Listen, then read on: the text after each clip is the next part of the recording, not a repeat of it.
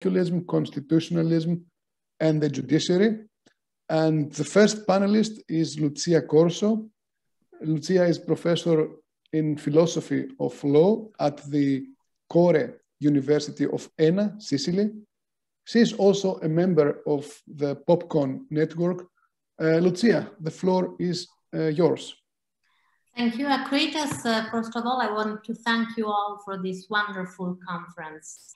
And I will just go immediately to my paper because the time is now. I would like to start with the premises, because when I started approaching populism, I didn't start with the approach of the political scientist. Actually, I started populism through constitutional theory. I was studying in the US at that time, and I always came into this populist constitutionalism, and I was in some way thrilled about the idea that popular sovereignty could be again valued, while what I saw around in the European context, the dominance of legal constitutionalism was pretty much everywhere. So I was a little bothered about this kind of, I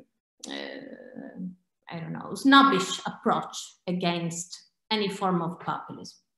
However, having lived for more than 2 years under a populist government in Italy, I would say that I wouldn't say that I completely changed my mind, but I have focused on another aspect of populism, which was less clear to me when I started, which is not really the hyper-politicization of issues that were once a matter of constitutional scholar, but it's mostly the anti-political stance of populist politics, which seems a paradox, but we all speak about paradoxes. So my lessons today, my speech today, is going to focus on that. What is the relationship between anti-politics, populism, and judiciary power? Because this relationship may seem to contrast with the conventional view that sees populism as a strategy which usually targets judiciary power. This is true sometimes, for instance, in Hungary, Poland, Turkey, with Trump a little bit. But for instance, this is not at all the case of Italy. So I will focus on these three poles: anti-populism, anti-politics, populism, and the judiciary. And I will start recalling that in the 1950s, the historian Richard Hofstadter identified vigilantism and moralism and suspiciousness as recurrent features of the populist spirit. And the historian, who never hid his contempt for populism, explained the ideological bond between populist political actors and magistrates and judges and prosecutors, and he said, with the resentful trait of the first and the suspiciousness of the latter. More recently, the French historian, which was mentioned before, Pierre Rosa-Vanlon, has argued that populism has its roots also in the judicialization of politics. And he writes, corrosively enlarging the idea of the citizen judge, populism embraces the fantasy of replacing politics with law. Not only is the very essence of power ridiculed and criminalized so that all civic activity is reduced to mudslinging, but criminal accountability replaces the political. Hence, the strong populist emphasis on law and order, the rigid anti-corruption posture, and the self-absolutory tendency of populist politicians whose primary message is to blame past politicians for the pitfall or their political answer. Now, how to square these two pictures of populism as targeting the judiciary power as the primary guarantor of the rule of law with this other kind of populism, which is vigilant, moralistic, and which relies on judge to purge society from immoral elements?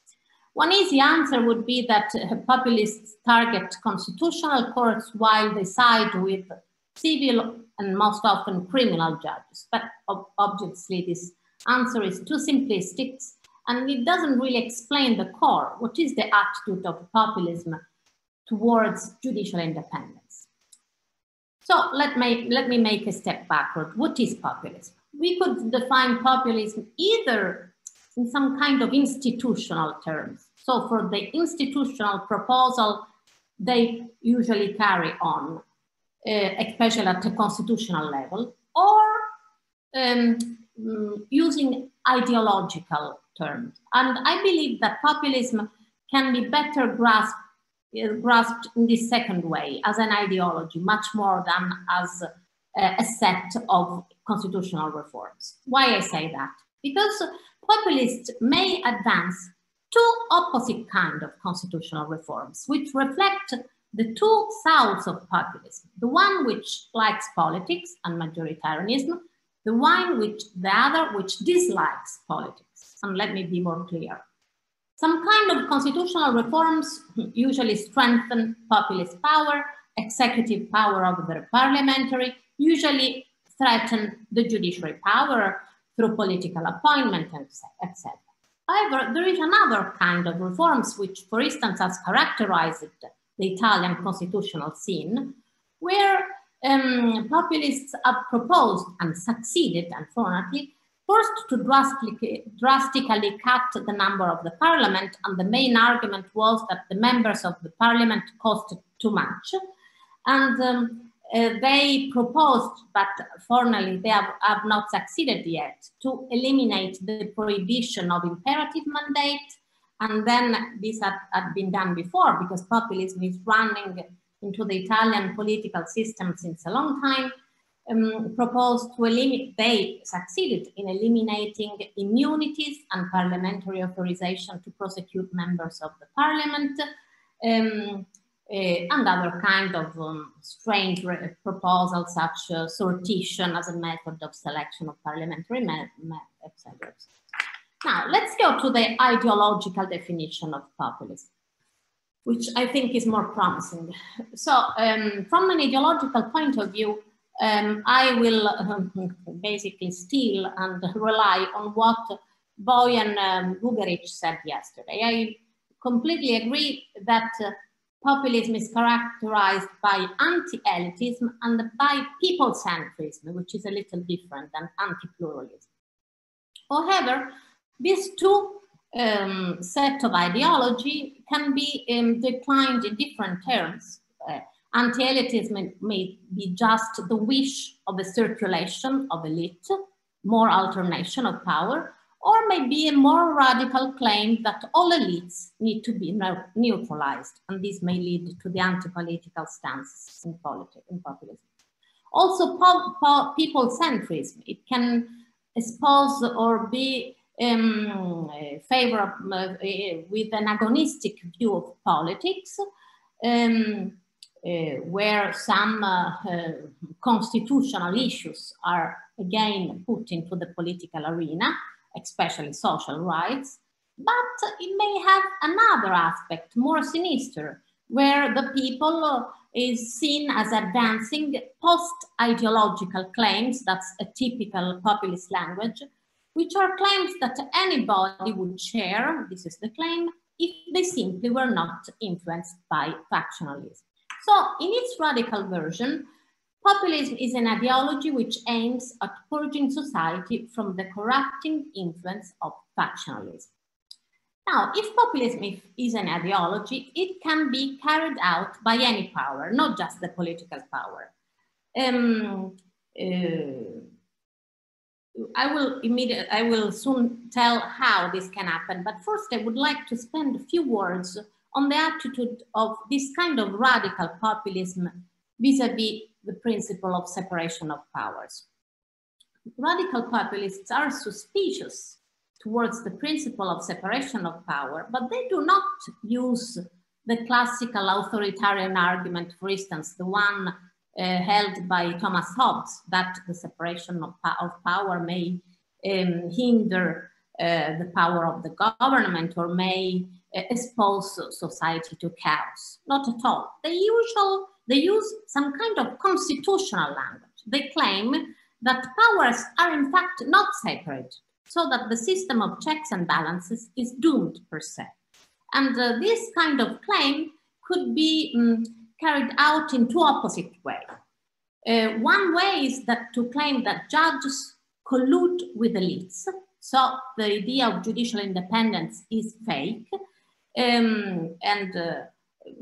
this is why, yes, they propose some kind of policies to unconventional to counterbalance the elitist tendencies in judiciary power. That's what I say. Or it can happen the opposite. It's the judiciary which sees that the political system has built too strong, systematic alliances with other kind of elite, most typically corporate elite or even criminal elite. No? Now, let me mention very fast what is penal populism. Penal populism has been defined in two opposite ways, not two opposite, but two distinct ways. One where penal populism is the populist punitiveness, meaning the populist use of criminal justice promoted by government and populist political forces, mainly for demagogic reasons.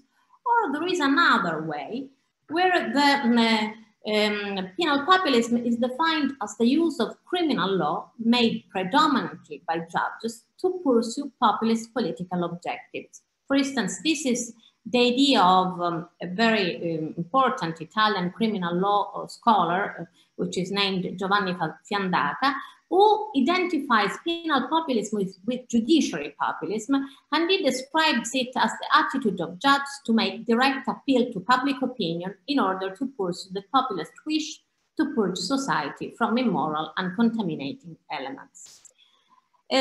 Obviously, political power can pander judicial populism.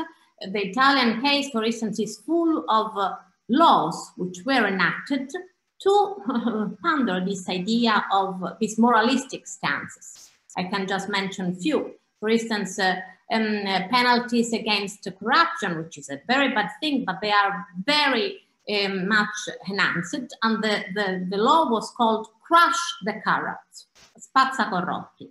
The extensive use of spine Trojan virus has been allowed for wiretapping, criminal trials to be commenced on the basis of anonymous reports and things like that. A lot of laws which can be squared. Now, how can judge act as a populist force? The typical argument that judges can be involved in the political battle, but I don't think is the correct answer. Because to be populist, judges need to do something more. They to make a call, and they often do. We have a lot of decisions, court decisions like that, to public opinion to side with them against the system. I need the support to the public opinion to combat the system. Or judges radicalizing anti-elitist stances for overemphasizing the tendency of political elites to build alliances with other kind of elites. And we have a lot of court decisions who speak of systemic alliances, systemic collusion among elite powers. Now, this is the radical version. Obviously, we can have a soft anti-elitism, which could be valued. For instance, yesterday, Bojan mentioned the anti-oligarchic constitutional fish in Forbach. But when is too much? When anti-elitism is not appropriate anymore? Now, I'm going very fast towards the conclusion. The thing I want to stress at a conceptual level is that there are basically two ways to capture populism. The first one is to see populism as a backlash, as the reaction to an excessive judicialization of politics. The second way is to see populism not as a backlash, but as the radicalization of that trend, of the judicialization of politics, where anti-elitism is basically used as a tool against factional politics, what is defined as factional politics. For instance, Piero Samballona said that sometimes he defines populism as the quintessential anti-politics, and he says that legalism is used as a political strategy. Now, in this second view, populism claims neutrality. So next to a sort of voluntaristic populism, which may be nativist or democratic or leftist, etc., we have to account for another form or maybe another aspect of populism, where the main utopia is a society purged by the contaminating influences originating from factionalism. Here, moralism and punitiveness are central features. If this imagine is correct, we shall not be surprised that also the judiciary, and not solely the populist political parties, may claim the investiture to carry on the populist battle. While populist political actors may in the end be charged with the allegation of replacing old elites with a new one, especially when they reach a governmental position, combating elites from the judiciary bench may give rise to the illusions of a neutral force and neutral judiciary power, fulfilling the two populist utopias of an eliteless and a victimless society. Thank you.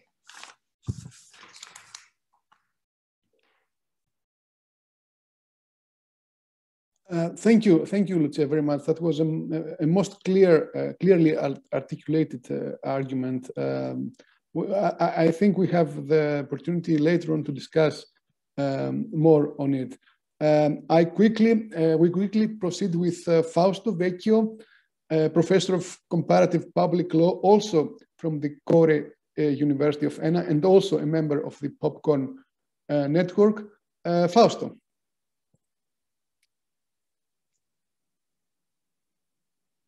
You need to open your micro, Fausto. Okay, sorry. Thank you, Akritas. First of all, I would like to thank you and the PopCon network group for this invitation, because for me it's a great honor to take part at this webinar. And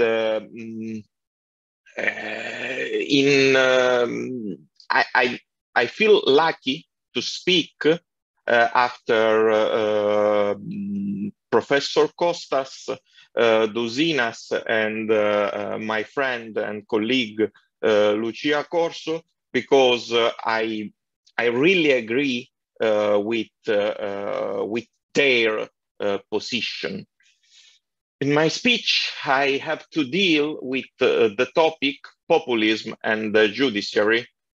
But before to face it, I need to itemize some premises.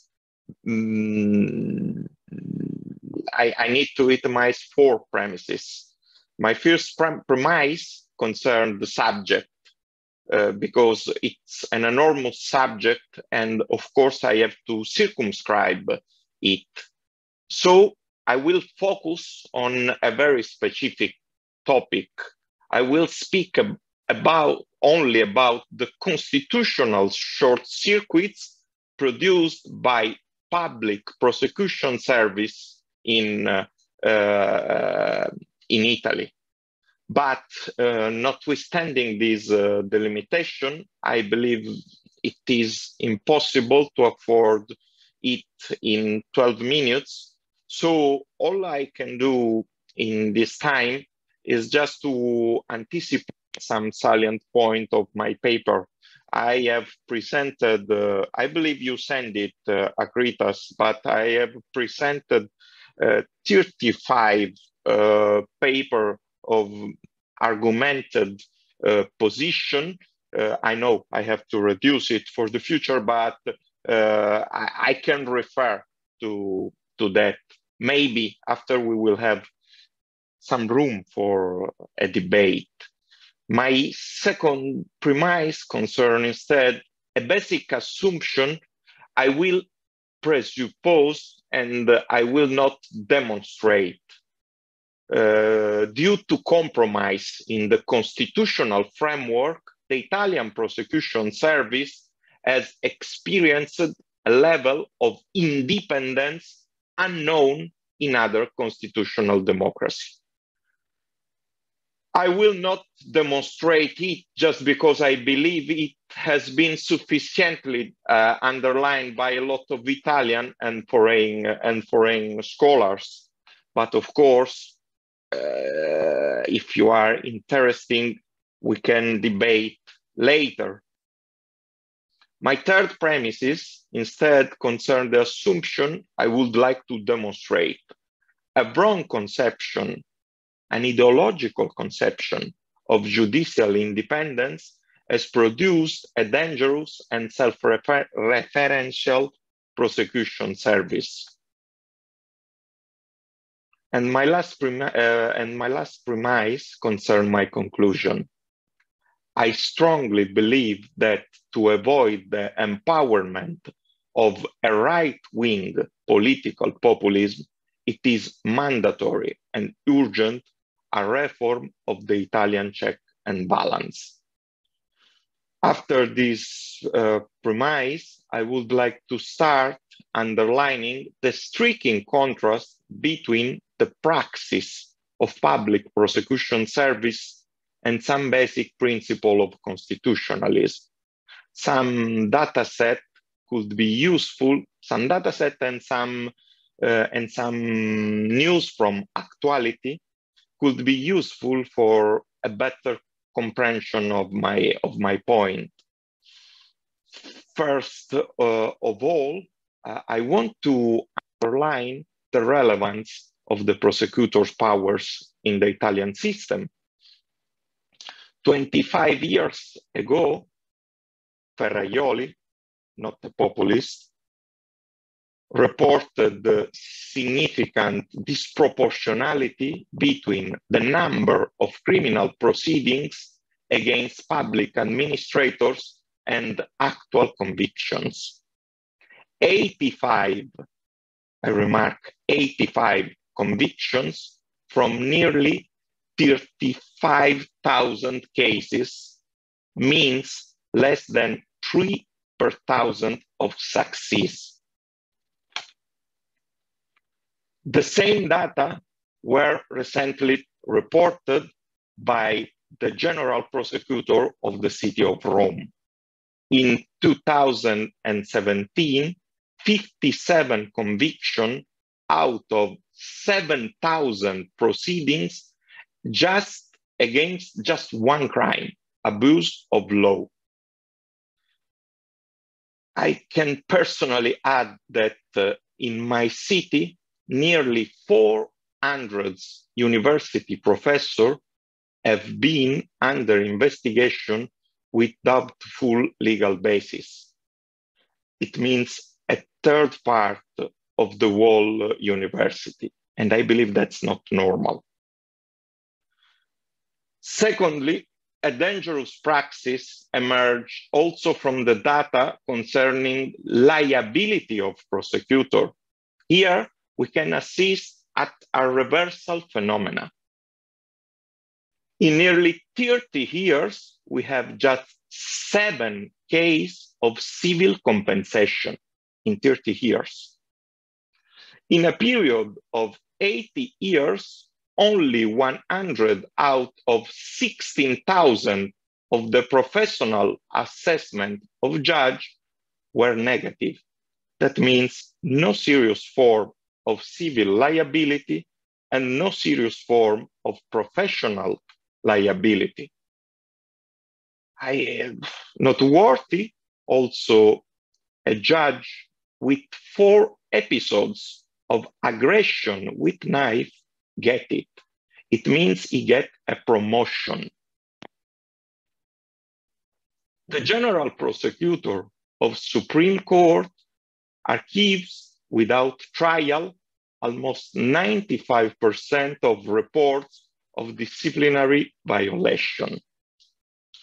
I would like to remember that the General Prosecutor of the Supreme Court published a circular in which he concludes that it is a necessity to proceed with dismissal of the proceedings in relation to self-advanced activity carried out by the aspirant for promotion. He himself was accused to have done self-advanced activity to get an undue promotion. So the circular, which legality is doubtful, appears a way to acquit himself. No need to observe that using the same methods the prosecutor used to prosecute public administrator, a public administrator in the same position would be prosecuted. Criminal liability has been an exception. It is true that in the last time, due to recent scandal, something is changing, but in general, criminal liability for prosecutor never worked, and it's really hard to hope that it will work on the future. Also, a judge suspected of mafia in 2011 has had the possibility to judge till the last month when he was discovered with $2 million in a bag and he confessed this crime. It means 10 years.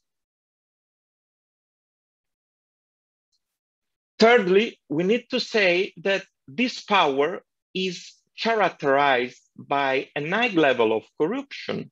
In the last few years, newspaper reveals at least a dozen of major scandals involving prosecutors.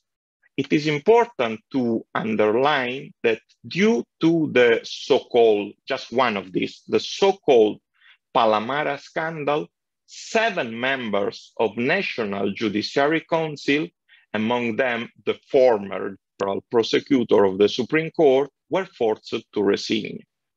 Nowadays, it appears clear that other members, and among them the new general prosecutor of the Supreme Court and the vice president of the council, seems to be involved in a second and very relevant scandal. It means that near a half of the members elected by the same judge in the council are suspected. A lot of the most important prosecutors are in the same condition. The last point concerns a quickly reflection about grossly violation of fundamental rights, directly or indirectly caused by the prosecutor action. There is a clear abuse of pretrial detention. In some years, in front of 40,000 placed in prison, we have had a situation in which the Italian prison population is composed by 40,000 condemned prisoners and by 20,000 pretrial prisoners. This situation led to an unacceptable paradox. To avoid the condemnation of the European Court, we have to release condemned person with amnesty, and we leave in prison person waiting for a trial. Wiretapping practice present the same kind of problem. So it seems to me possible to say that we have a situation where a corrupted and self-exculpatory power used to work at the border of legality without responsibility and in violation of some basic right and in violation of the same idea of separation of powers.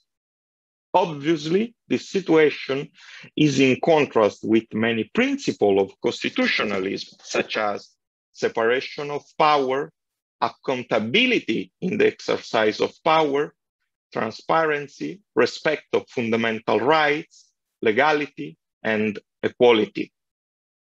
Of course, those problems were well known by Italian doctrine. Lucia has spoken by the appreciable critiques made by Giovanni Fiandaca, and other important law professors in the last year has denounced this situation. But unfortunately, the majoritarian doctrine used to justify this praxis as a necessary cost. And they used to justify this praxis with the idea of independence of judge in constitutional state. They used to refuse each kind of reform proposed in the last decades. Also, minor reform. Also, a parliamentary committee to investigate major judicial scandal is considered harmful. I don't believe that this interpretation is correct. Independence of judicial power cannot mean self-referentiality and the systematic abuse we are discovering in this day. Also, judicial power has to move in the framework of constitutionalism. Otherwise, we will have the paradox of a constitutional state without constitutionalism. I'm perfectly conscious of the risk of a reform of the judiciary in the era of Orban and Kaczynski. And I don't hope in a punitive reform. But I would remark that any reform has to comply with constitutionalism and this pluralism attitude. I strongly believe that comparative law could help Italy to find a new way in the balance of power. Because as Bojan Bujaric has clearly explained yesterday, if we will not address popular dissatisfaction against a clear reform of dangerous judicial populism, probably we will see in the next future a triumph of the reactive right-wing populism of Matteo Salvini and his Lega. Maybe, remembering a true democratic like Roosevelt, we can say that we have to save the Italian constitution from the prosecutors and the prosecutors from themselves. Thank you for your attention. Thank you very much, Fausto. These are very, very impressive and very worrying data that you have presented us. The third paper in this panel comes from Fruzsina Gárdos Orosz and Zoltán Szente. Dear colleagues, I hope I didn't butcher the pronunciation of your names too badly. Fruzsina and Zoltán are professors of constitutional law at the ELTE University of Budapest and at the National University of Public Service in Budapest, respectively. The floor is yours, please. Thank you very much. And first of all, thank you a lot for the invitation. My colleague Zoltán Szente is also here, but we decided that I will use this short time in order to be clear and precise on our topic. So I share the slides.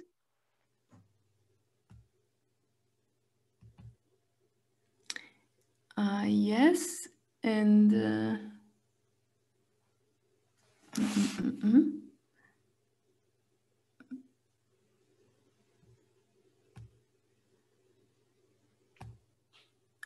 okay.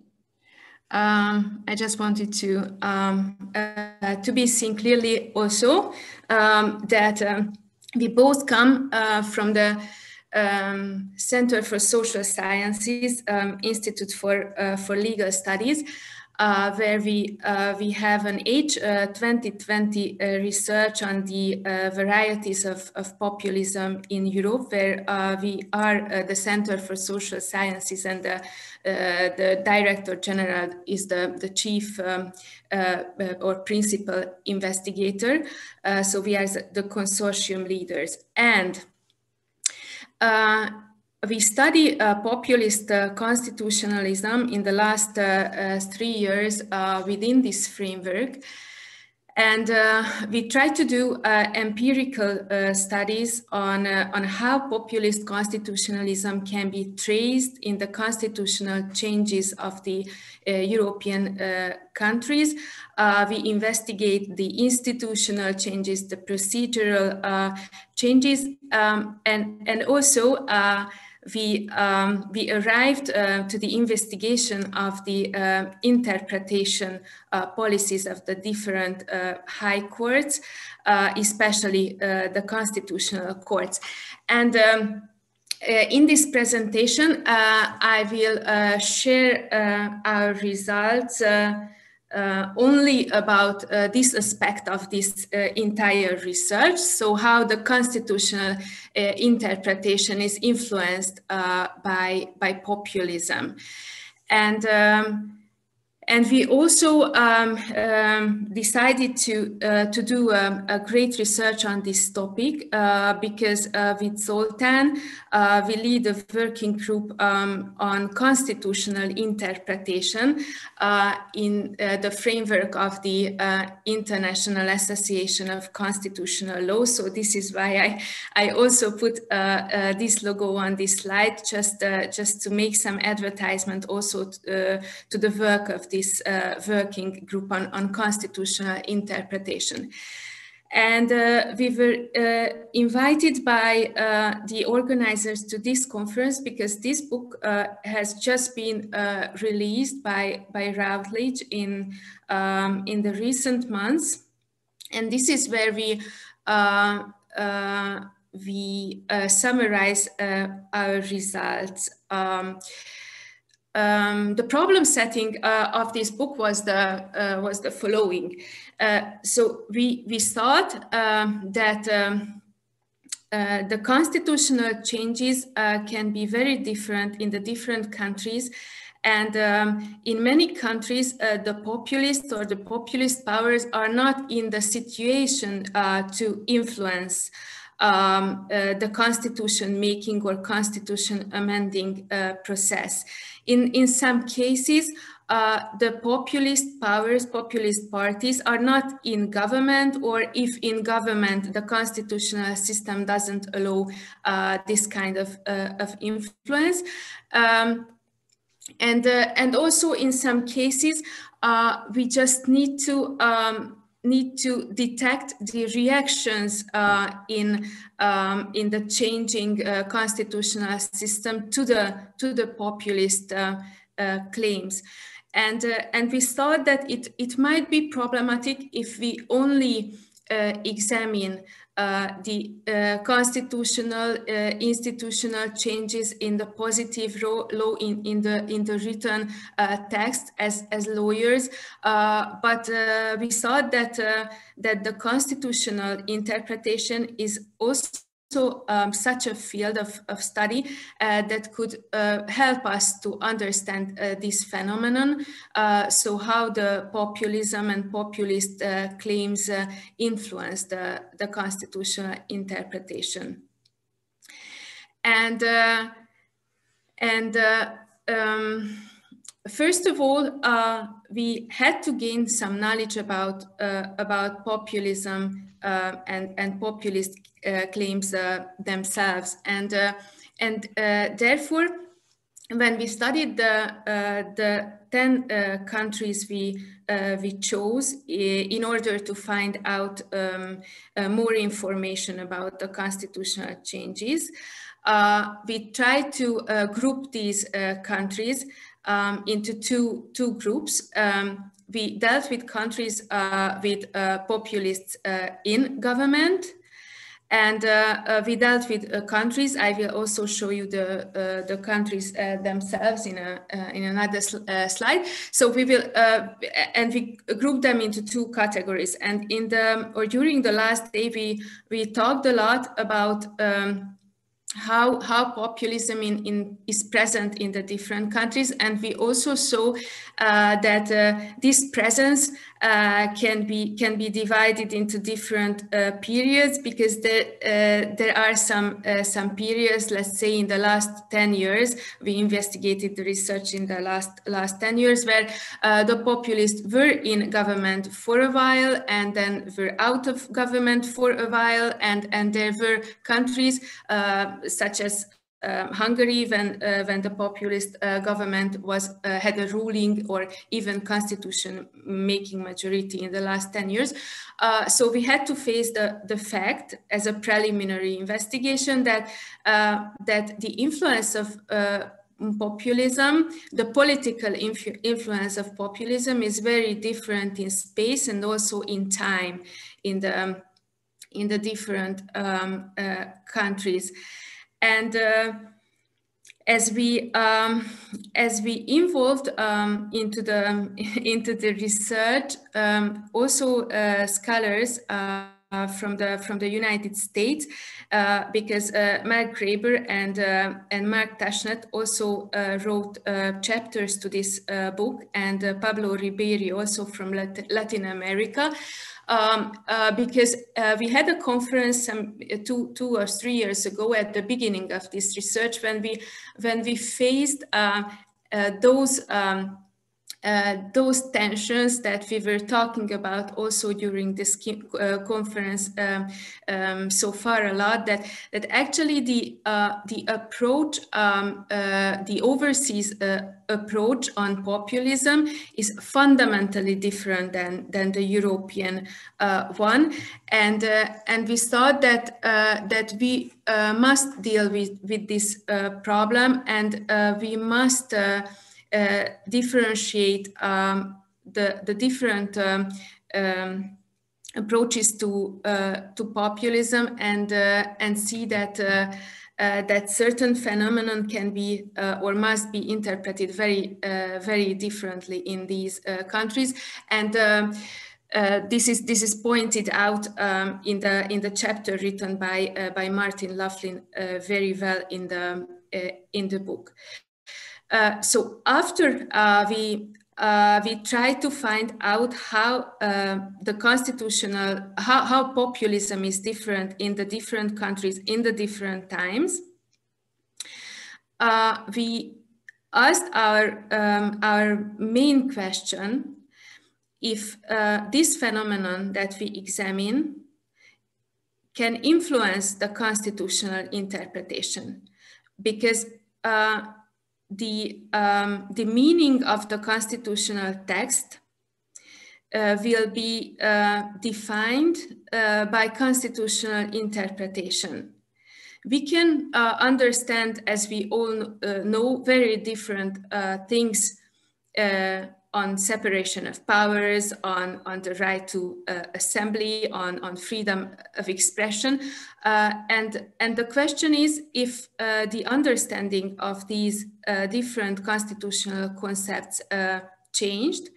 And the question is if anything has changed on the conceptual level. This is changed because of the different or new methods of interpretation, or it is caused by some other phenomenon. So actually, the main question that we posed to our authors is to find out if in the jurisprudence of the Constitutional Court or other high court conducting constitutional review has changed in the last 10 years under the pressure of populism in government or outside government. And the question was, or our requirement was to collect those cases where the jurisprudence changed and introduced a new concept or introduced new methods of interpretation.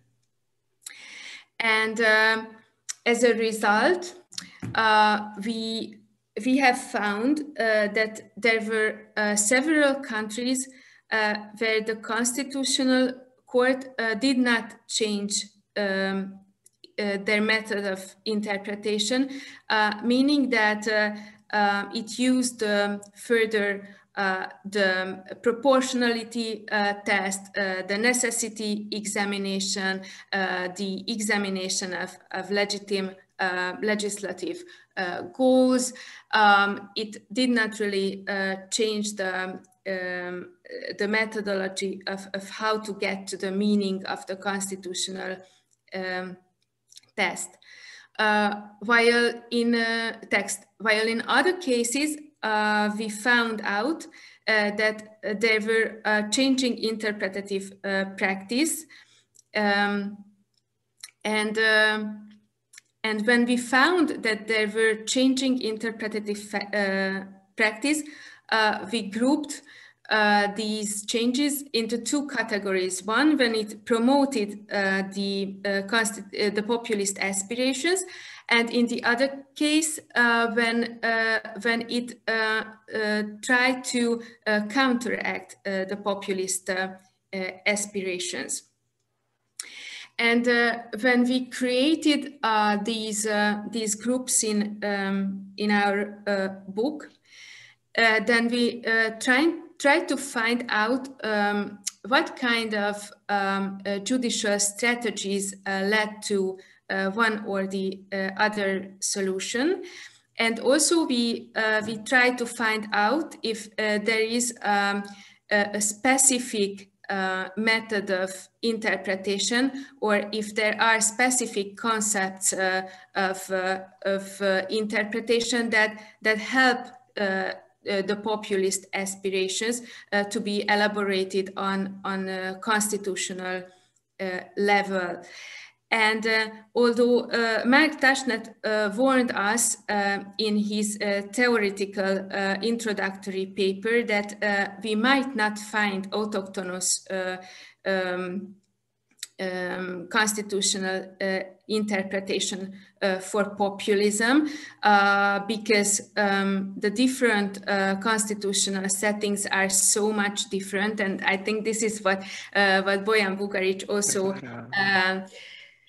also emphasized in his introductory speech on his book together with Mark Tashnet. So Mark Tashnet was very straightforward in saying also in our project that he believes that there might not be a specific set of methods or a specific set of concepts that help the populist to get the interpretation, to get that interpretation of the Constitution that is favorable for them.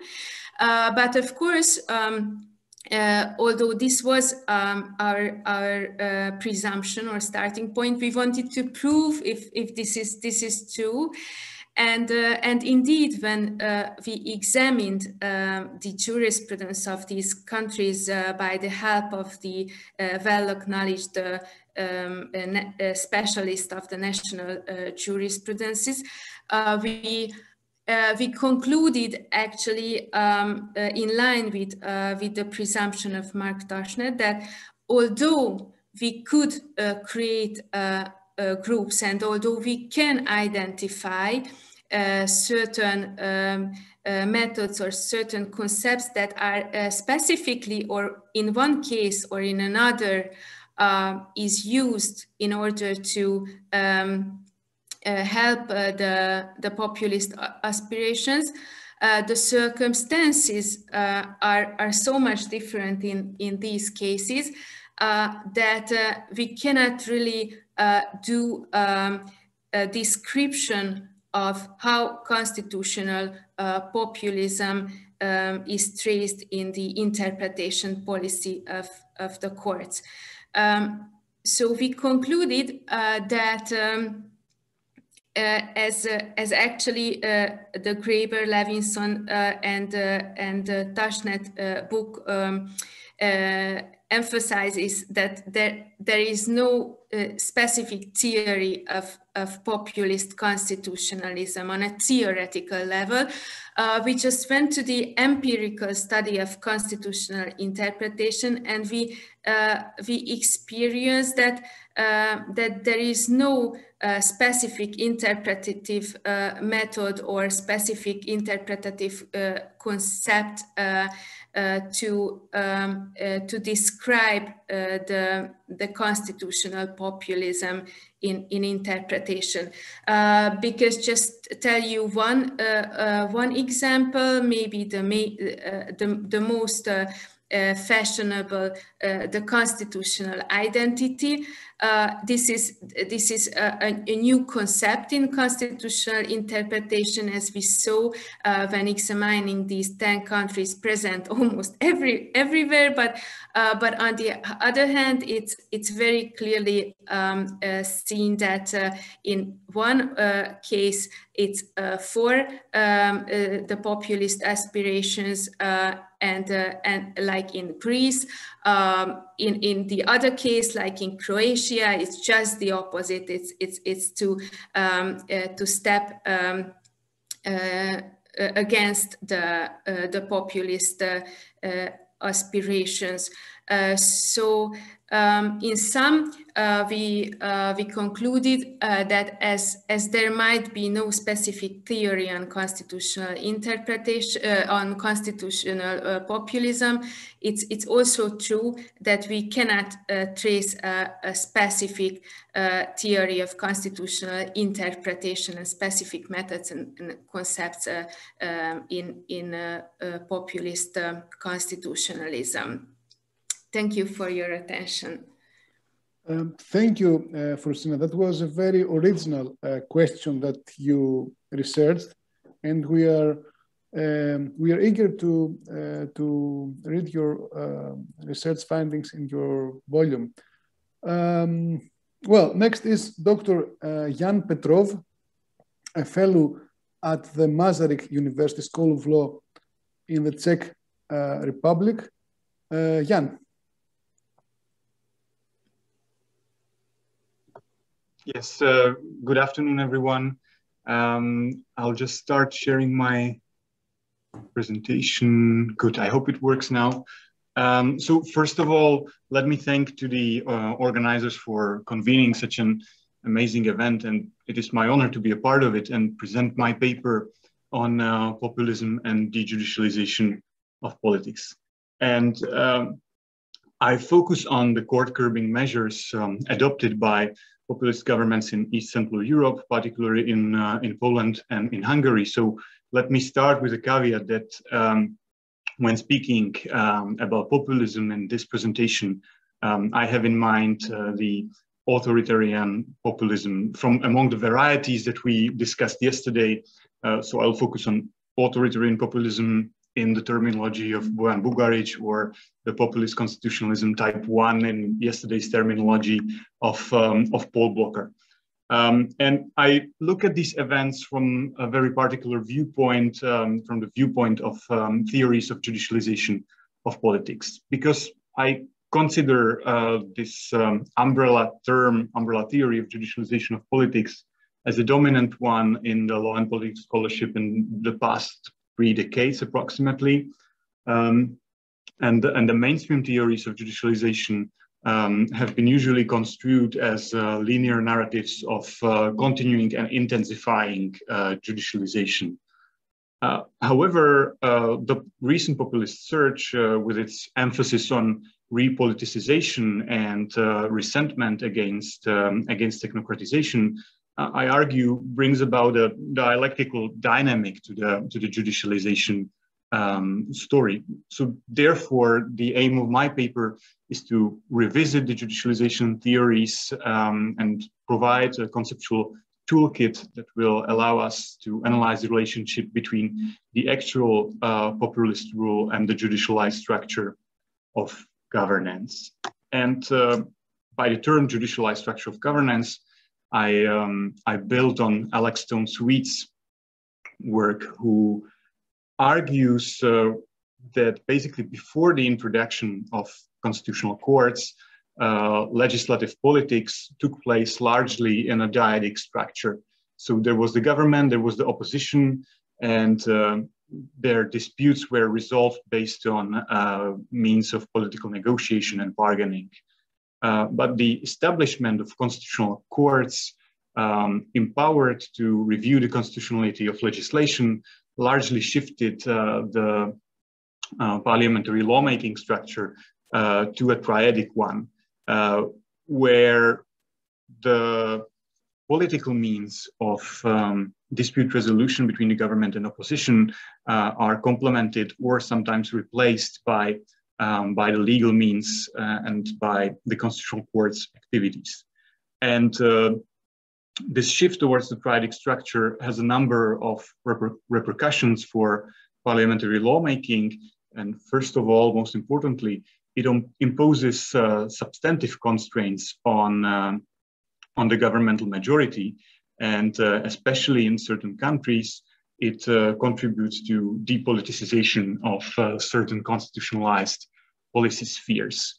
And of course, from the viewpoint of the populist ideology, such effects are in stark contrast with the basic tenets of populism as an ideology, which famously distinguishes between the pure people and the corrupt elite. And its main point is to authentically enforce the will of the real people without the eventual deformations stemming from the practices of checks and balances institutions. So from this purely ideational perspective, we might expect populist governments to strive for dejudicialization. But when we look in practice, as I said, I particularly focus on Hungary and Poland, we can see a much more diverse and much more complex reality.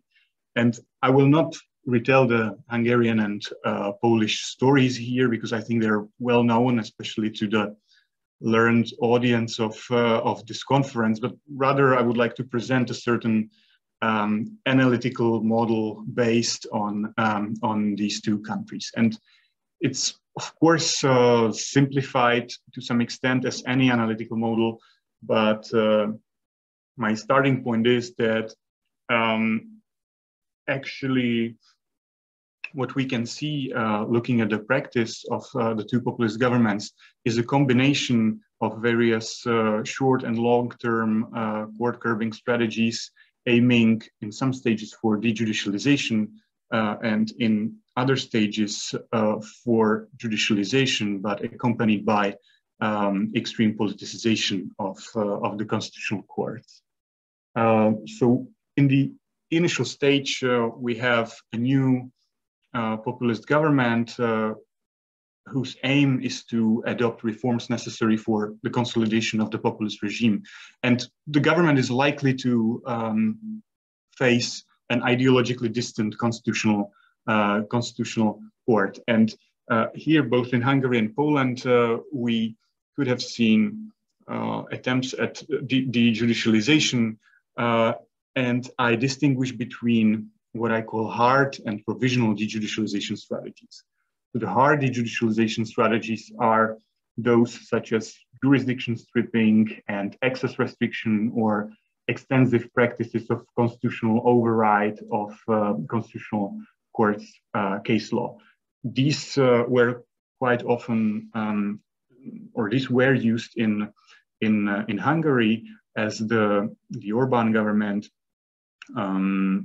after 2010 had a constitutional majority in the parliament, since many of the hard dejudicialization strategies require a constitutional majority. The Polish PiS government did not have and does not have a constitutional majority, yet it managed to achieve some kind of a provisional dejudicialization for a certain period of time using legislative amendments. So basically combining a number of amendments of the Act on the Constitutional Tribunal, which basically led to certain paralysis of the tribunal, which for some time was not really able to interfere in legislative politics in the real time and in an effective way.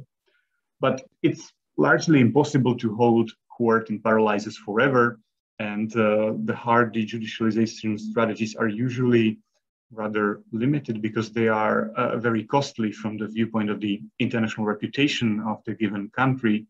And therefore there comes the second stage, where the populist governments aim to absorb the veto status of the constitutional courts, and where they target judicial autonomy through politicization of the bench. And we know the techniques quite well from history.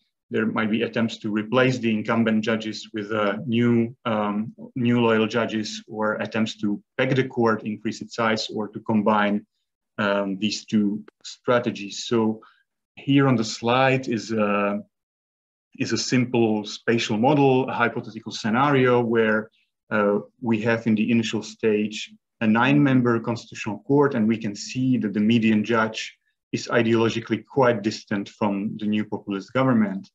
But then the government manages to replace 4 incumbent judges with new ones, and increase the size of the court from 9 to 15.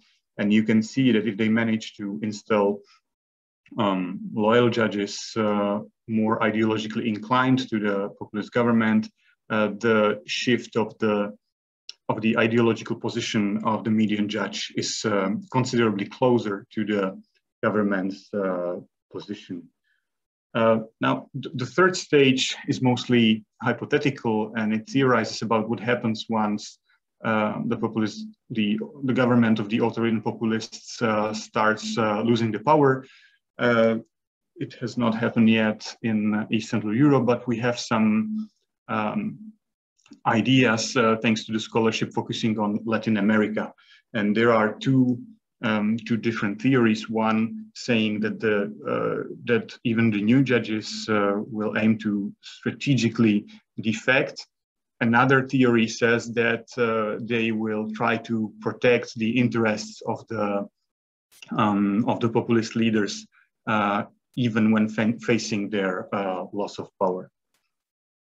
But let me get back to the main question of my paper, and that is what all these strategies do with the structure of governance. And the dejudicialization techniques effect is at least a partial return to the dyadic structure. So basically, if the court is not activated because its access was restricted, or if the court's jurisdiction was stripped, therefore it has not really any effective way how to interfere into legislative politics, we somewhat return back to the dyadic structure, at least for a certain time, at least in certain legal areas. So, for instance, in Hungary, the government adopted an amendment which stripped the constitutional court of the power to review financial or tax laws and to perform substantive review of constitutional amendments. So in these two areas, the structure of lawmaking largely returns to the dyadic structure. In the second phase of extreme politicization, the triadic structure is retained, but it is reformed as the position of the constitutional court is tilted towards the government, or that's the aim. And we know from the existing scholarship that this might be highly problematic from the viewpoint of the protection of the rule of law, principles of fundamental rights, especially the minority rights. But on the contrary, someone might argue that, well, it's necessary to deform the triadic structure when it is already deformed in the time zero, when it is tilted towards some other political forces. And I can imagine countries where this might be right. I can also imagine countries where this argument might be used as a smokescreen for seeking unlimited power, or at least a power not limited by constitutional courts. But on this note, I'd just like to add one remark on a long-term danger of these deformations of the triadic structure, and I call the danger the emergence of the charade triadic structure, because we can see in the original judicialization theories that the constitutional court is conceived as a third, impartial, and independent actor, somewhat supreme to the legislative politics, but with the constant tilting of the position of the constitutional court and its composition, there is a danger of inverting the structure where the constitutional court might turn into an inferior actor whose position will be swinging according to the preferences of the given principle, which I think is highly problematic and dangerous for also the popular demand for judicial independence, which is one of the crucial crucial safeguards for judicial independence. Because if the public sees that basically the constitutional court is just serves the interest of this or that party which managed to peg the court, then of course its reputation and the trust in the court will tend to decrease.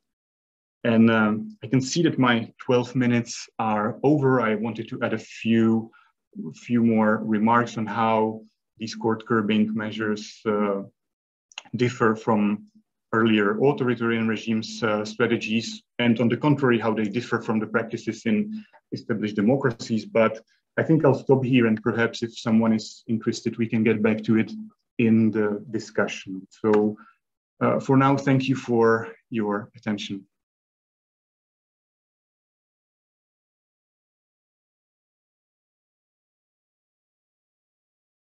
Thank you very much, Jan. That was most interesting.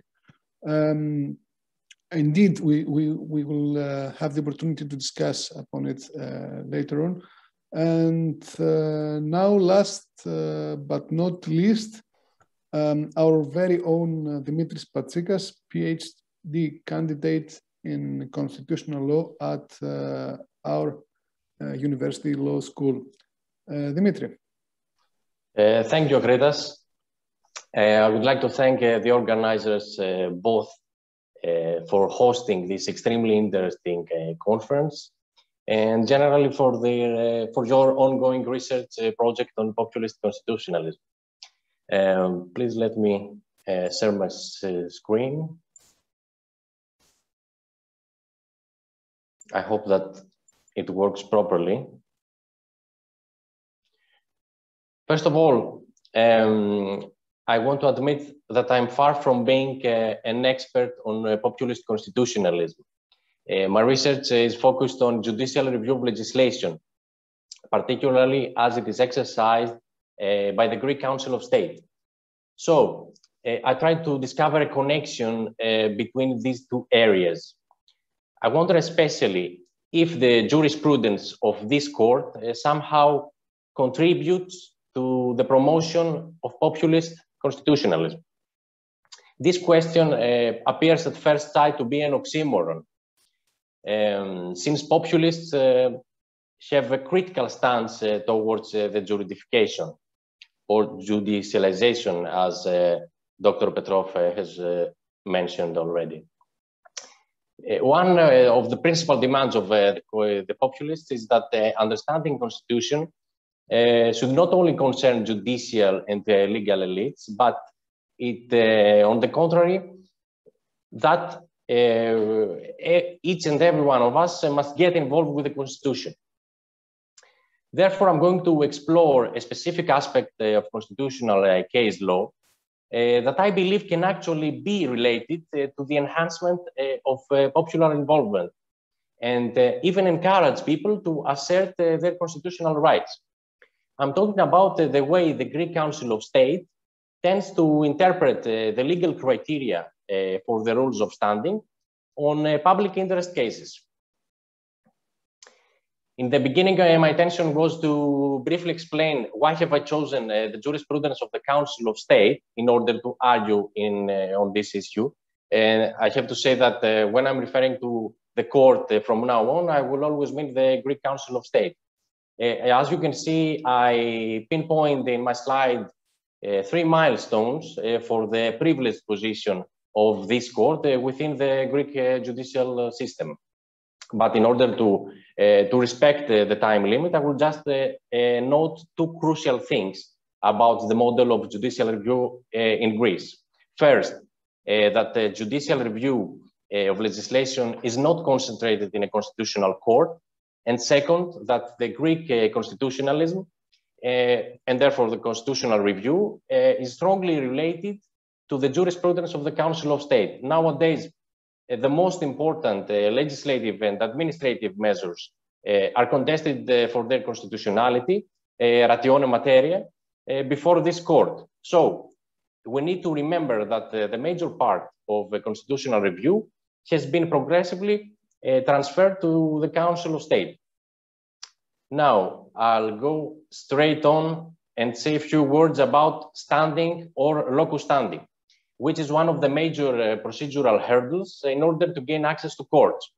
I wouldn't like to bother you with many details about the general notion of standing. We just need to keep in mind that with regard to the petition for annulment before the Council of State, the contested measure must have caused material or non-material damage to the applicant, while a special bond has to be established between the contested measure and the applicant. Also, in order to be recognized as such, a locus standi must be personal in the sense that it must relate to that special bond between the applicant and the contested act. It has to be direct, meaning that it must be directly linked to the applicant and not another third person. And it has to be present both at the time of the issuing of the contested act and at the time of the filing of the petition, and finally at the time of the hearing before the court. On the basis of these complicated requirements, we can reasonably argue that standing, as seen from the applicant's perspective, is perhaps the most difficult obstacle to the exercise of the right of judicial protection. By contrast, it tends to be a powerful weapon in the court's arsenal, as seen from its perspective, since it allows the court sometimes to block applicants, while other times to open the way for the substantive examination of the case. This implies that in the quite frequent occasions when a question of constitutionality arises, the court has an extremely useful tool at its disposal that enables it to refrain from constitutional review.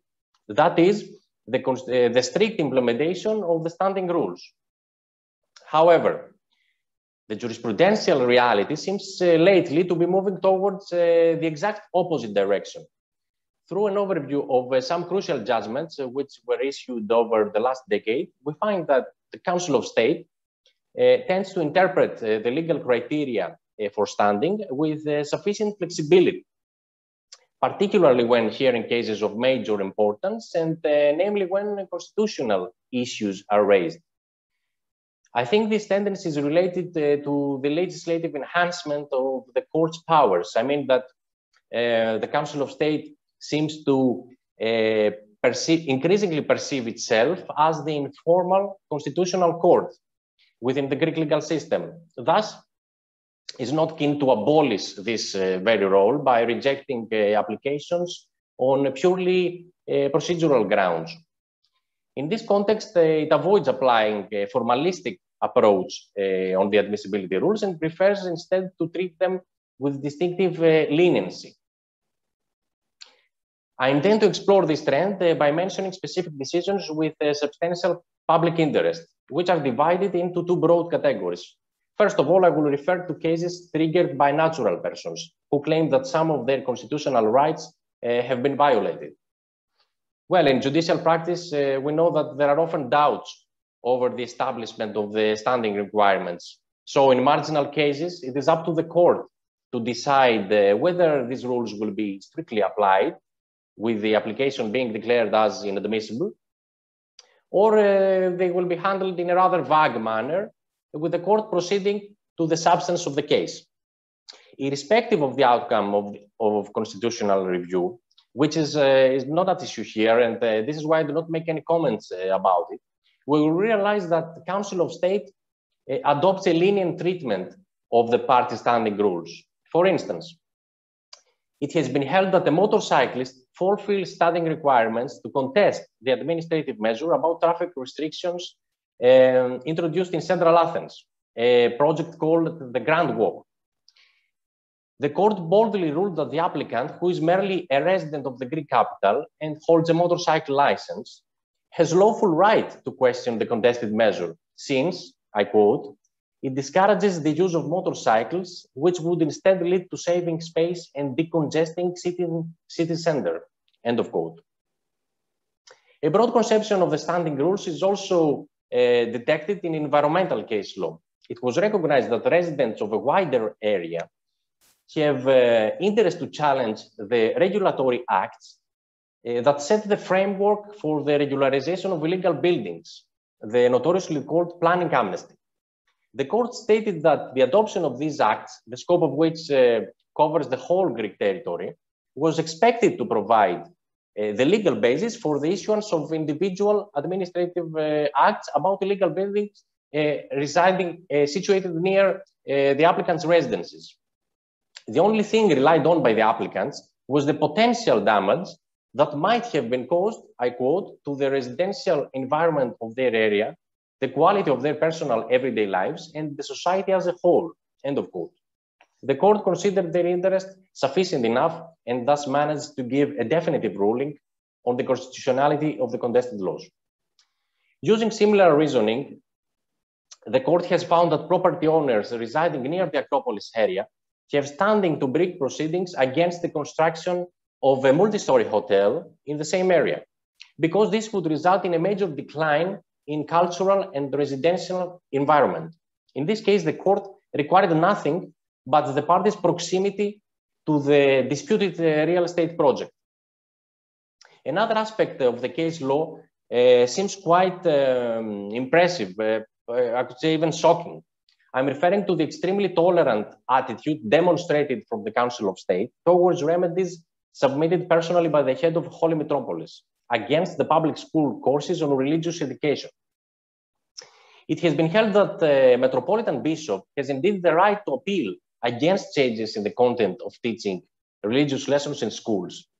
It was accepted by the court that, I quote, he bears separating responsibilities for the Orthodox Christians of his metropolis who are morally affected, end of quote, by the amendments on the religious education classes. What I would like to point out here is that in these decisions, locus standi has already been granted to other applicants, such as students' parents and theologians. So the court would in any case address the substance of these matters, even if bishops' applications were dismissed due to lack of standing. On this account, the fact that the court didn't deny that the bishop justifies personal interest to participate in these cases is a strong indication of its flexible approach to the procedural rules. In all these cases, it was not quite clear that the parties were directly affected by the contested acts. However, the court abstained from the strict enforcement of the standing rules and was enabled to express its views on constitutional grounds. Now I'll come to the second category of judgments that refer to the frequent participation of legal persons before the Council of State. It is true that the largest part of the recent constitutional litigation comes from the infamous memoranda and resulted from unions or associations representing groups of affected persons. Especially in one of the most well-known cases, the court sitting in full plenary has reviewed the constitutionality of the first memorandum. Among the dozens of parties were trade unions of civil servants, pensioners, and employees in the private sector, as well as professional bodies of lawyers, engineers, and traders. It has been held that these legal persons have standing to bring proceedings, since the austerity policies, such as cuts in salaries and pensions, caused damages to their members' interests. The same happened again in the case concerning measures imposed by the second memorandum. Also, a petition for annulment of a special property tax imposed on electricity bills was lodged, among others, by an association called Greek Taxpayers. In this case, the Council of State has ruled that this legal person fulfills the standing rules to question the constitutionality of this measure, even though its statute provides in rather general terms that its purpose is, I quote, to safeguard the interests of the Greek taxpayer, end of quote. The wide involvement of legal persons is in proceedings regarding constitutional review is also noted in cases that are not related to the economic crisis. For example, when the Council of State came up with a legislation that granted citizenship to second-generation immigrants, it was the Hellenic League for Human Rights, the oldest human rights NGO in Greece, which stood up and intervened in support of the constitutionality of the contested law. The NGO's intervention was held admissible, so it had the chance to speak about the constitution before the court. Environmental organizations as well, such as WWF, frequently appear before the court to complain that the legislature or the administration failed to comply with the provisions of the Greek constitution or their duty to protect the environment. The Council of State acknowledges that these persons justify legal interest to contest administrative acts related to any human intervention on the environment occurring anywhere in Greece. Well, these findings help me to elaborate on this judicial trend, starting from the main loom in Greece, that is, the potential conversion of the petition for annulment into an actio popularis. Briefly, we define actio popularis as the action brought by one or more members of the public in order to defend general interest. The court itself identifies this danger. In the decisions that I previously discussed, some of the judges supported the opinion that the remedies should be dismissed due to lack of locus standi. Especially in the decision about the first memorandum, it was ruled that the collective bodies, professional and trade unions have no standing to challenge the individual administrative acts concerning their members separately. If this application had been declared admissible, it would lead to the introduction of an actio popularis, I quote, which is alien to the institution of the petition for annulment within the Greek legal order, since its purpose is not to redress the implementation of the applicant's freedoms and rights, but it rather constitutes a manner to express her general concerns about the restoration of legality, end of quote. Likewise, in the decision concerning the special property tax imposed on electricity bills, 17 judges, including the court president and 3 vice presidents, dissented and stated that the association called Greek Taxpayers has no standing, simply because its statute provides that it's entitled to challenge every act contrary to its objectives. Some concerns were also expressed in the decision that examined the planning amnesty. A minority opinion held that merely invoking the status of a resident in a specific area and showing general interest on the residential environment are insufficient to justify standing rules. On that context, we anticipate that the expansion of the concept of standing rules has been the subject of a dynamic debate within the court. Despite, though, the previously mentioned concerns, the prevailing tendency within the Council of State is the lenient treatment of the admissibility rules. In this way, the court manages, on the one hand, not to be accused of excessive judicial self-restraint, and on the other hand, to decide on the merits of the public interest cases. It seems then that the benefits from applying this trend have been evaluated by the judges as notably more important than the risks. In any case, through this approach, the court has succeeded in emerging as the privileged field for the development of the so-called public interest litigation. Nevertheless, I'm not so much concerned about how the Council of State understands its place within the current legal and constitutional framework. What I want to highlight is the impact of this judicial trend on the quality of democracy. In my view, and now I'm proceeding to the conclusion, this trend can actually be associated with the promotion of constitutional discourse, which at present is largely absent from political and social life. Particularly, the broad conception of the admissibility rules acts as a de facto substitute for the lack of political representation.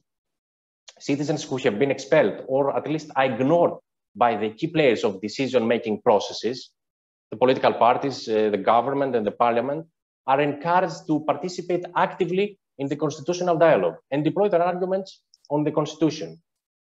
From the ordinary residents of the Acropolis area who seek to preserve their view of the monument, to the senior church official who requests to be heard on the manner of teaching religious lessons at school, individuals and interest groups are turning to the Council of State in order to express their views, whether these are legally correct or not.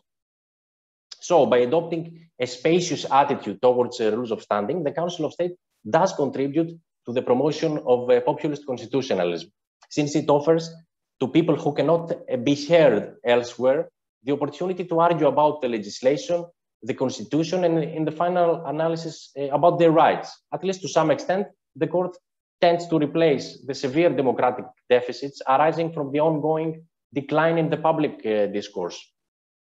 In a nutshell, and as I said in the beginning, the leading theory within the field of populist constitutionalism has in principle a negative stance towards the excessive juridification of constitutional matters, since politics and the legislature are still regarded as the traditional battlefields for contesting unpopular public choices. However, what I try to demonstrate is that the lenient treatment of the standing rules reminds that the judicial review of legislation still remains an effective and yet democratic option to fight for a constitutional implementation.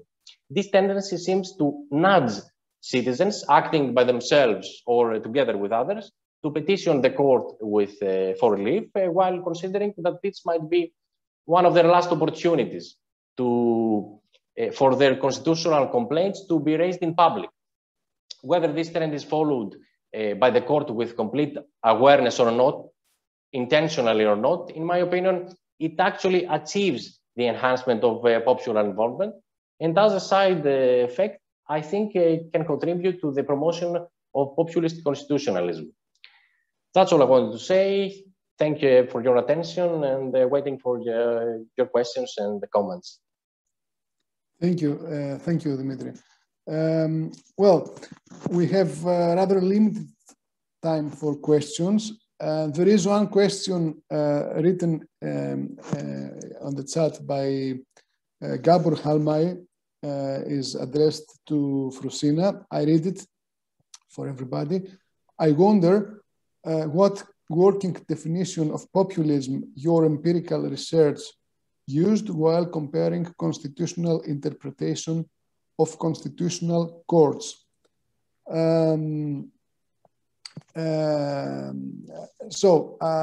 I see Fotis and Haralambos Kourundis asking permission for question. I have to ask you, however, to only pose question and to only self-restrain yourself to 1 minute strictly. Babi. Thank you very much, and thank you all for your presentations. Just one question for Dimitris. Do you think that this is really a general trend of the Council of State? Because I have in mind that, for example, the Union of the Workers in the Water Service wanted to to oppose the privatization, and the Council of State said that they couldn't.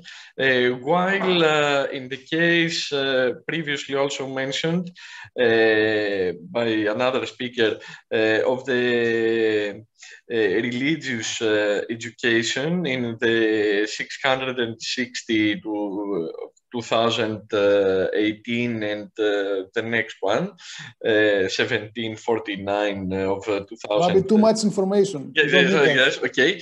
It said that not the leader of the Greek Orthodox Church, but just of Piraeus could stand and finally win the case.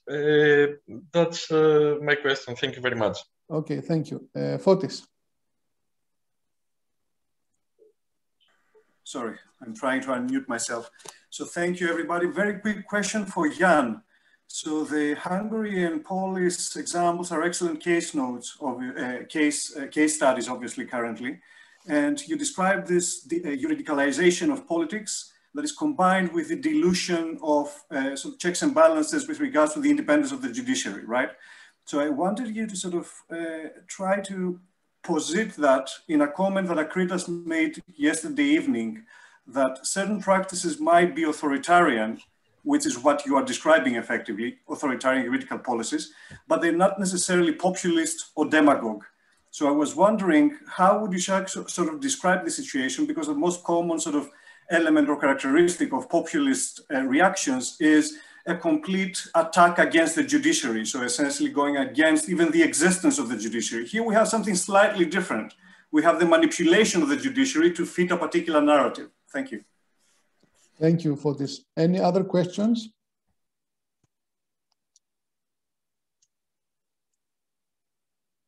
Okay, then I'm being tempted to misuse my position as chairperson to pose two very short and very naive questions. The first to Lucia. Well, my naive question to Lucia is that, aren't judges, aren't the judiciary themselves part of the elite, the judicial elite? That's my question. So if we treat the judiciary as an elite institution per se, then perhaps we could have a rather differentiated approach. My second question goes to Jan, and is very similar to what Fotis just now said. Is it really that these de-judicialization strategies are a part of the populist agenda? I mean, there are de-judicialization strategies that are proposed by people who are not populist or are not designated as populist in the public discourse. I mean, currently there is a not insignificant movement in the United States that promotes the idea of either jurisdiction stripping and court packing the Supreme Court, and they think that the Biden administration should engage either or both of these mechanisms. So is it really judicialization inherent to populism? I'm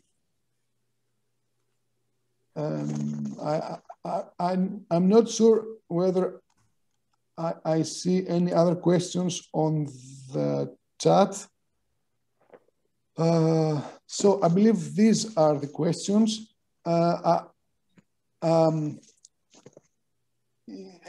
Each of you may answer. I think it is fair to answer in the order that you have spoken. So Lucia first,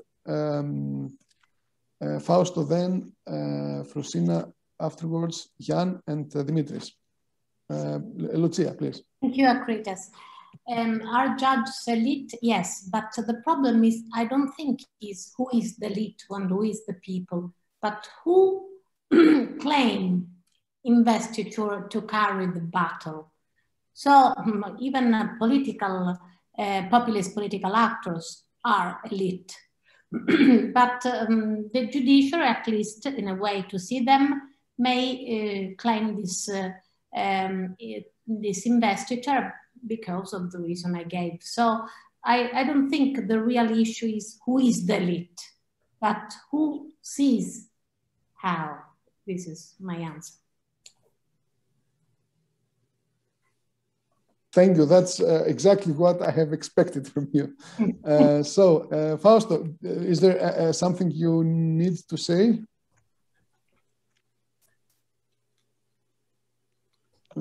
Probably not. So, Fruzsina and Zoltán. just to destroy even better the theory of populist constitutionalism, I would say to this judicialization theory that in Hungary, for example, the judiciary, the ordinary and the constitutional judiciary as well is very important for the populist government to help the populist political goals. But I have already answered in the chat to Gábor Halmai, but for the public answer, I would pass the floor to my colleague Zoltán Szente. Thank you, dear colleagues. Good afternoon. Yes, really, I'd like to answer Gábor's question, namely that what kind of definition we use for our comparative research, what kind of definition of populism. So basically, I can say that our starting point was that there is no any consensus about the concept of populism, even whether it is a particular political organization, ideology, political aspiration, or only simply style or rhetoric. In this situation, we set out the most cited conceptualizations of populism, of political science and constitutional studies, referring to the most widespread ideas. Then we try to identify the most common features or components of populism as we found them in the literature. Then we identified first and second order criteria depending on their frequency, or positive and negative criteria of populism. I mean, positive values on the one side, or criticism of liberal constitutionalism or representative democracy on the other side. However, basically we left it up to our national authors to consider which parties and initiatives they regard as populists, asking them only to justify their choices. But I can say that their choices coincided with the general judgments. For example, Syriza, Podemos, Vox, Truth and Justice, Fidesz, and some others were identified as populist parties, while Maduro, Trump, Orban, Kaczynski as populist politicians. But finally, I can say that among our authors, there were no serious disagreements about populism. The same question was raised about populist initiatives, populist issues or policies, but in this regard, I can say the same. There was no serious disagreement about it. Anti-migrant, Eurosceptic, nativist popular initiatives or constitutional amendments were labeled as populist ones.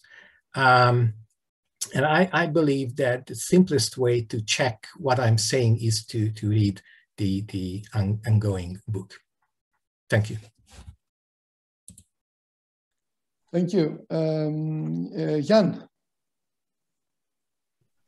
Yes, many thanks for both questions. So Fotis asked, and I hope I do not misinterpret his question, is basically what is authoritarian about all of that I presented, and what is populist about all of that I presented. And I think it's an important question, because if we look at the non-democratic regimes of the 20th century, be it the Nazis, communist military regimes, or other authoritarian regimes, they all basically somehow meddled with judicial independence, but all these regimes were openly anti-democratic and often built on violence. Whereas the populist court curbing, I don't think that the court curbing techniques are new or particularly populist. They are not. They are quite similar to what we know from history. But I think that the major difference rests in framing, in context, and justification that the populist ideology allows for the court curbing steps. So The populist court curbing, I think, is more subtle and incremental, rather than using brute force, uses legal means. So scholars like David Landau speak about abusive constitutionalism. Paul Blocher speaks about legal instrumentalism. But most importantly, I think that populism is based on the democratic vocabulary and populist imaginary. So, mentioning terms like populist sovereignty, popular sovereignty, constituent power, and popular will is crucial for justifying these court curbing measures, and it allows the populist parties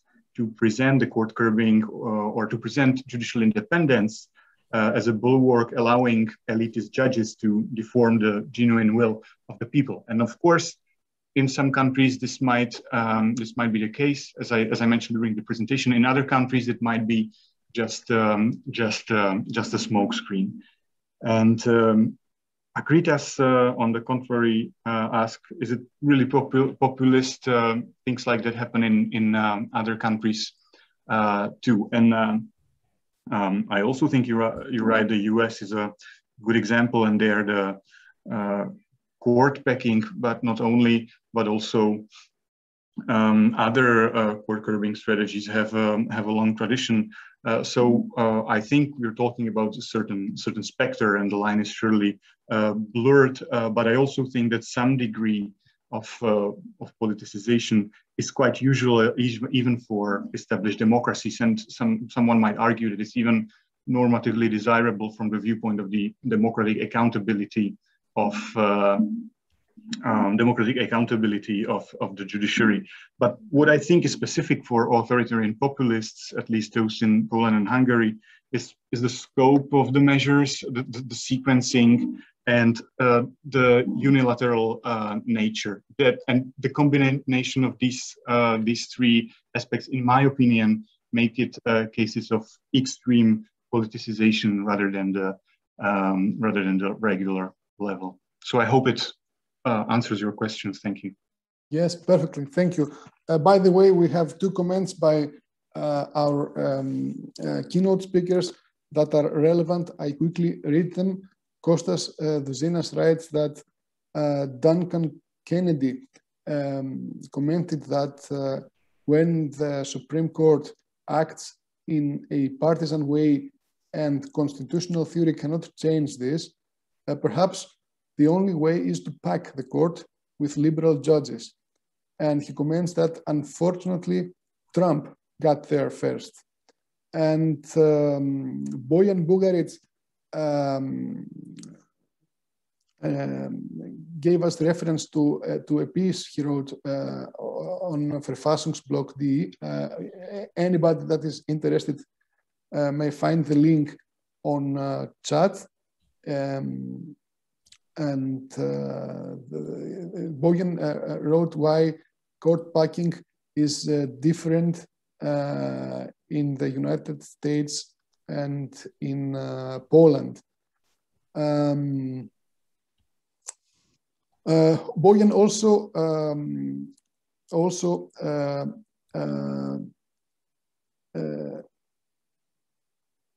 refers to a passage by Duncan Kennedy's article. I read it.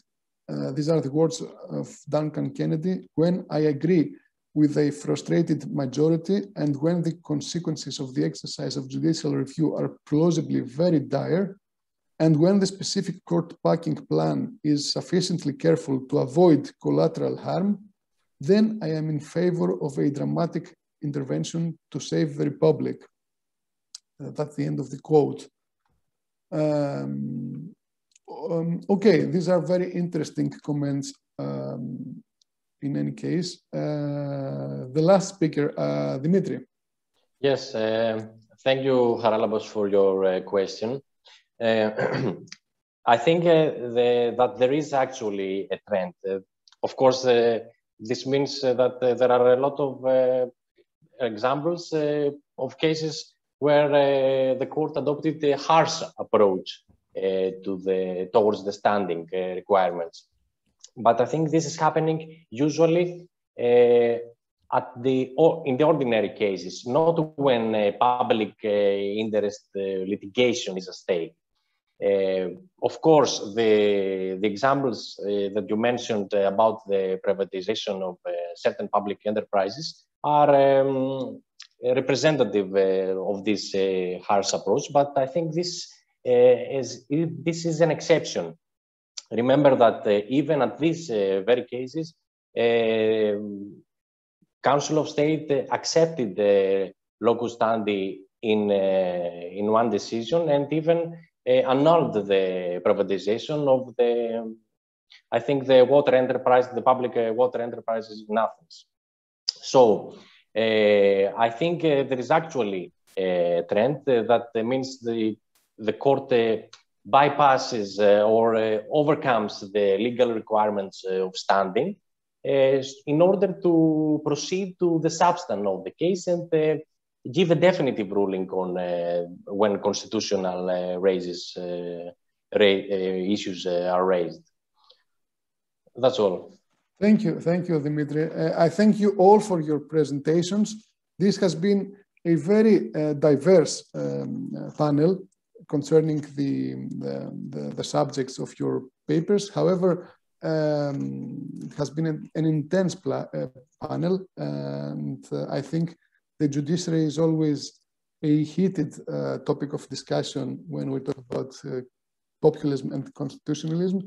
Again, I thank you all. After the short break, we continue with the sixth panel later on this afternoon at